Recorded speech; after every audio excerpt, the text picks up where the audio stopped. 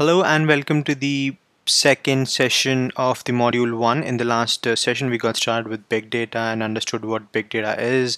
We understood three principles: velocity, variety, and volume of data, which conglomeration makes it a big data. But how do you process big data? How do you churn out some of the meaningful information from those volumes of data we discussed coming from different sources? You need some sort of toolings to perform your data analytics on top of the data, right? So Apache Spark is the solution to the problem, wherein it's a unified analytics engine for large scale data processing. But is Apache Spark the only tool to process your data?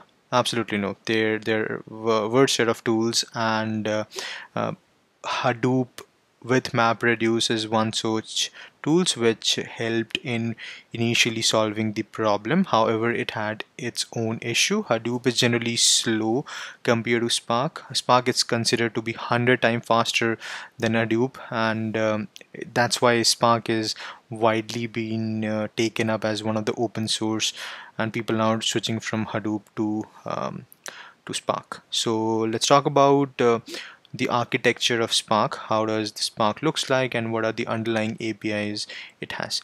So Apache Spark is a unified analytics engine for processing your large data sets. It provides high-level APIs in the form of different languages.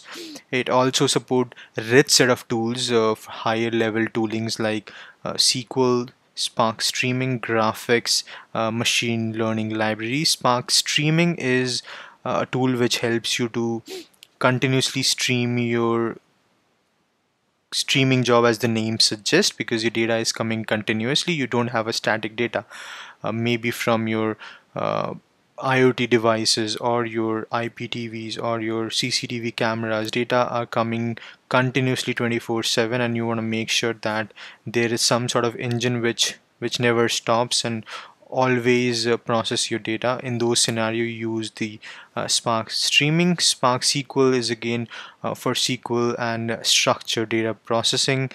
Graphs is for graph processing, wherein you can build graphs and those visualization for your end user. And then you've got machine learning libraries for machine learning platforms. What are the tools or APIs which you could use to write your Spark application? You could use Python, and it kind of consumes the Python libraries and called as PySpark to run your Python application in Spark. You could use R as well, and you could use SQL. Obviously Scala can be used as well, because Spark is built on top of Scala, so that kind of by default language which comes up with. So Spark is primarily written in Scala, making Spark's default language as well. And you could use any language of your choices, Python, Spark SQL as well, to support set of SQL queries which you generally use. You could use inside your Spark application as well. So these are set of tools and libraries which you could use, and that's built on Spark core. Let's talk about how does, when we talk about when we want to build a Spark application and we want to run our Spark application, how does that works? So whenever you have run some sort of Spark queries or application, there's something happens in the background. It initiate a device manager. Device manager actually takes care of your Spark cluster. What does a Spark cluster consist of? It consists of a driver, or called as a Spark driver, wherein device manager would tell that Spark driver to run certain jobs which is written by the data engineers or scientists. Then Spark driver would actually run some executors. These executors run on worker nodes. Spark runs on a driver and a worker model, master and slave model. Spark driver would instruct the executor to run on certain virtual machines or worker nodes, and these executors would actually run the jobs for you. So it consists of a driver process and a set of executor process. The driver on the left hand side runs your main function or your main application, sits on the cluster which is managed by a device manager. Could be Mesos, could be Kubernetes, could be your standalone Spark cluster as well. And driver is absolutely essential. It's the heart of your application. Maintain all the relevant information, that which job now to run, and how to handle all the executors, and then the executors are responsible for actually carrying out the work which you have written in your application assigned by the driver itself.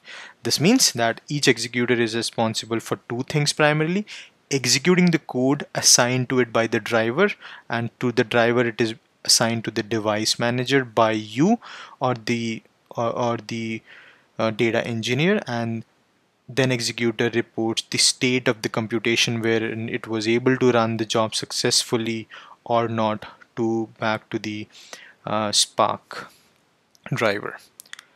Let's talk about important fundamental called Spark session. Now you can run your job, wherein we'll also see how you could run your application, Spark application, to churn out some meaning out of the raw data. However, before that, let's talk about a fundamental called Spark session. In front of you, there's a screenshot which it's a utility command line interface which helps you to write your Spark queries before converting into an application. So it gives you CLI wherein you can just practice or run some of your Spark queries or the functions before elevating into application. But before that, there's an entry point called as Spark session. So to enter into your Spark world, you need an entry point, and that is your Spark session, which tells the driver to run certain function. So using this Spark session, you can run any of your application, which we are going to see. So let's probably hit back to our terminal. I've got my terminal opened, so you could just install your Spark on your local system and run some queries as well. Let's probably try to run some simple queries. I've opened a PySpark session. As you can see, what I'm gonna do is I'm gonna define a variable. Now that variable could be named as variable equals to Spark. That's gonna be the entry point, if you remember, and then you could use any function. So this function could be range, and you want to go up to 100. So now the variable is loaded. This is transformation. Spark consists of, if you've heard about ETL, extract, transform, and load, so that's the process of transformation. You read the data, you transform it, and you take some action on top of it. So you've read the data, now it's time to take some action. Actions are primarily like show or count or print. These are the actions which you take on top of your transformation. If you do a show, that's gonna give you a range of 20 integer up to 100, and you could just define that how many range up to how many integers you want. Define n as a value, and then you could just see all the values which you'd find under the variable. So you've limited them by using n equals to 5, and that only shows you 5 integers. So that these are the transformation and actions which you can take. Very simple queries. You could just run some of the advanced transformation also, like reading a file. So probably let's give an example as read file, read f equals to, what you're going to do is, first thing is Spark, that's going to be the entry point, and then your read function, and then you want to read a text. I have already created a file with the name as create cluster.json, and I want to read this file. Once I load the entire data onto the read f variable, you could now apply actions on top of your transformation, which could be dot probably show. It is going to show all the content of your file underneath the value, or it could just count the number of lines in your file as well. So that's going to be readf dot count. You could run an advanced filter as well. So let's probably do a filter equals to read the file, which is read file variable dot filter, and I want to read the file wherein underneath the value, which is right over here, I want to read for a word, I want to look up for the word which has num in it.